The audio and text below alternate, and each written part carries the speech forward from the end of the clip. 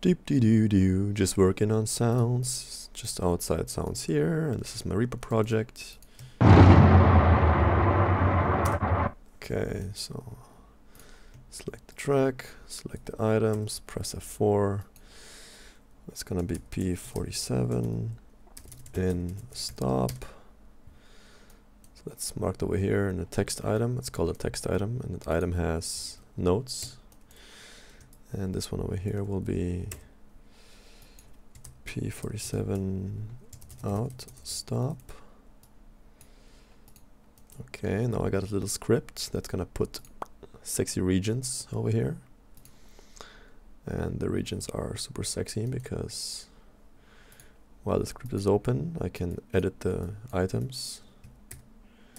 And the region will auto-update, which is super sexy. And once I'm done with that shit, I press render, and the region matrix, I say, hold on, that's the folder, and in the matrix I say I only want the P47 regions to be rendered out as a stereo wave.